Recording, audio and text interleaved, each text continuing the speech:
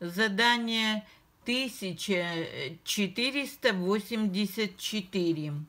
Путь от дома до школы равен 1,1 километра.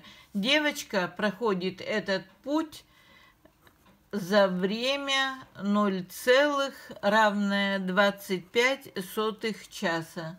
С какой скоростью идет девочка? Чтобы найти нам скорость, нам нужно расстояние разделить на время.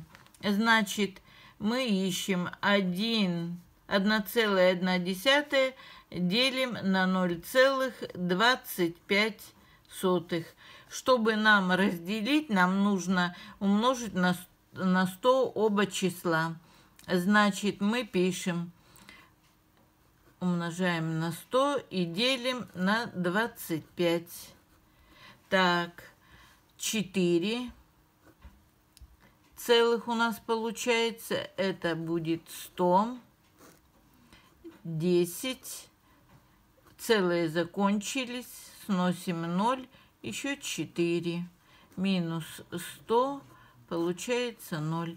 Значит, при делении у нас получается 4 и 4. Значит, у нас ответ. Скорость девочки равна 4,4 километра в час.